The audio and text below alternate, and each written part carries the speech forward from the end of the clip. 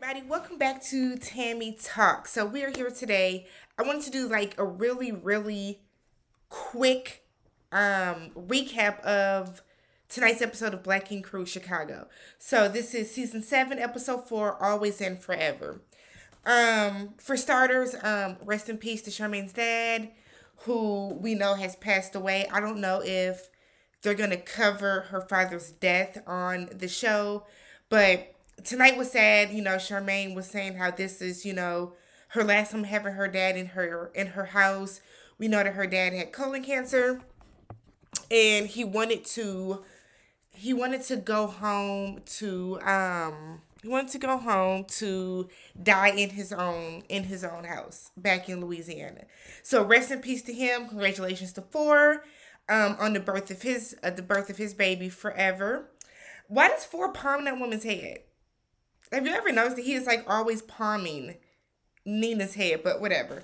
Real quick, if this is your second, third, fourth time here, you have not subscribed, please subscribe to the channel. Leave some comments down below. Let's get into it. I really only want to talk about two things. One is Ryan wondering why he is no longer in his godson's life. I get it, you want to leave the kids out of it. You don't want the kids to suffer. But at the same time, you no longer have a relationship with that child's father. I'm assuming you no longer have a relationship with the child's mother anymore. Why are you shocked? Why are you shocked that he took his son and they left the party?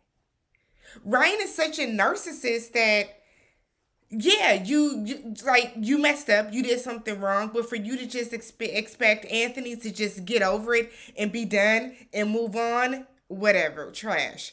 So let's talk about this whole Charmaine, Draya, and Kit kaboom that happened. So, for one, Draya should have never come back, right? Draya, you left in the first place. You didn't like the way Charmaine was running the shop then. You have not seen anywhere that the shop was being run any differently. So why did you even come back? Oh, I know why. You wanted to be on TV. Draya wanted to be on TV. There's no other explanation as to why she would, no other explanation as to why she came back to the shop. She wanted to be on TV. Draya is talking about how Charmaine isn't getting them any clients. You should have your own clientele. You're the tattoo artist. So, I've never liked Draya. I didn't like Draya last season. Draya comes across all the way wrong. But in this situation, she was not wrong. Charmaine was. Charmaine was in the wrong for how she handled both Draya and Kit. Charmaine screaming that she's the boss, she's the owner. Girl, we know. But we have seen numerous scenes on TV where Kit has reached out to you to try to extend herself to give you some help. If you feel that she's not doing what she was supposed to, why did you hire Kit? Because Kit wants to be on TV, and I like Kit. I have never had a problem with Kit. I think that she was done extremely bad on the New York series, but it's like you're over here in Chicago now and they're dragging your name through the mud as well. Girl, leave the franchise. Y'all just do not want to be on TV this bad. The way that Kit is allowing herself to be run through the mud to be on VH1 is disheartening. Kit is the brand manager. She cannot brand manage if there's no one working in the shop. And this is where Charmaine is going wrong, because the first thing Charmaine should have done was make somebody a manager. Now, if you want to make Kit a manager, have her as the manager just to run the shop under the guidelines and the rules and the stuff that you established. Let her run the shop on the days that you're not there, which seems to be often because you're dealing with personal issues with your father. And for all the people that are saying Charmaine, that they're not being sensitive enough to Charmaine, that's bullshit. That's bull, because Charmaine should not have reopened the shop or come back to the shop before she was ready. And that's what Charmaine did, because why? Charmaine wants to be on TV. This is like this entire thing should not have happened. Charmaine is charging $1,500 for booth rent. I don't know how much booth rent costs, but I feel that if I'm paying $1,500 for booth rent, then everything in the damn building should work.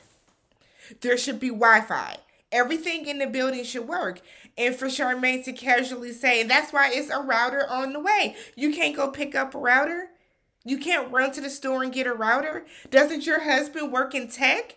That's bullshit. Charmaine knew that she was not ready to open this shop, and she's so busy screaming boss and manager. She's doing the same thing that Ryan did to her.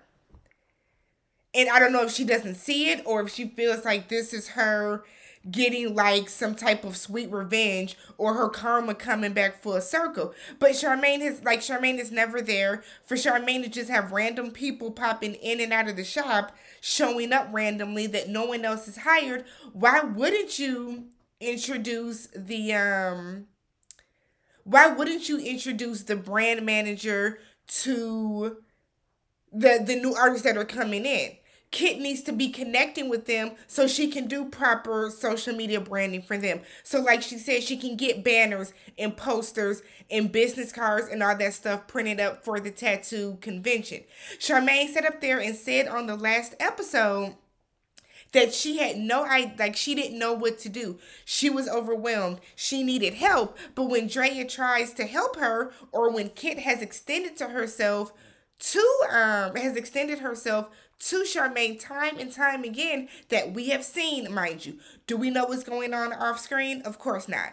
But from what we have seen, Kit is extending herself and Charmaine continually tells her she doesn't want anybody else's input. She's the boss. She makes these decisions. It's kind of like, girl, are you more concerned about having a working operational shop, or do you just want to be able to say, this is my shit? Because that's what it's coming across as.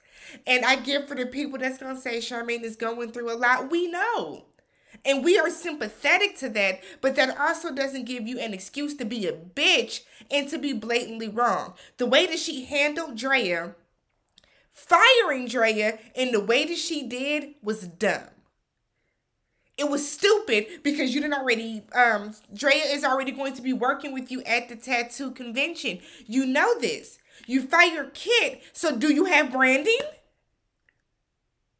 And then to turn around and say, oh, well, Kit doesn't do anything like that, I just feel like that's bullshit. I just feel like it's bullshit. So then we see on the preview for next week where Charmaine is bad-mouthing Kitty to Caesar, who said that she wasn't doing that type of managing. And it's like,